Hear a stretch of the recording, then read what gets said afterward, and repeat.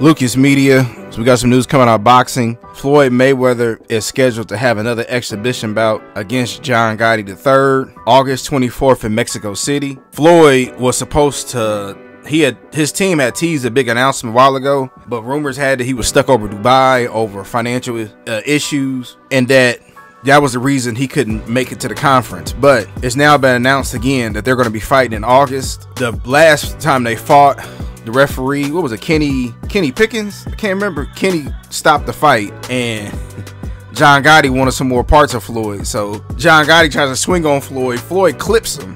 You could tell Floyd went from playing around to really going back to fight, and he hit John Gotti, and John Gotti wanted no parts of it. You see, yeah, they entourages got into it, but if you look, you see John Gotti, he backed up in the corner. You know, it sound good. Yeah, he's 47 years old, but this man was a professional fighter and has been a fighter his whole life. I mean, but hey, I don't know. I haven't really seen a lot of bigger channels talking about it, so I don't know how much buzz is going to be. Floyd says he makes anywhere between 10 to 20 million an exhibition easily. I don't know. Like I said, I don't know what network it's going to be on.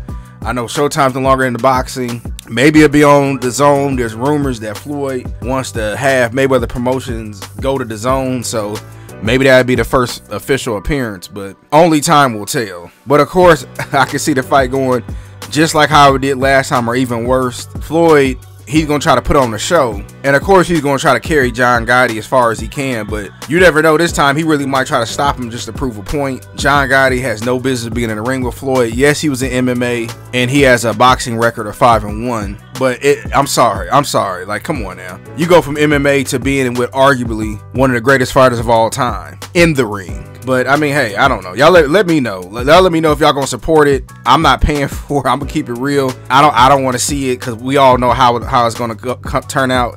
Just like Mike Tyson versus Jake Paul. Unless Mike Tyson just takes a dive, or, you know, I don't know, he gets sick, he injures himself in the fight, there's no way that Jake Paul is going to end up beating Mike Tyson. Now, it's all entertaining, and this is another reason I don't like Floyd still doing exhibitions, because let's just say Floyd goes in there and somehow, you know, Father Time kicks in and he gets clipped and he falls down. People will forget the fact that Floyd was an undefeated fighter and that he finished 50-0. The only thing that he will be known for is being stopped by John Gotti, which will thrust John Gotti into superstar status.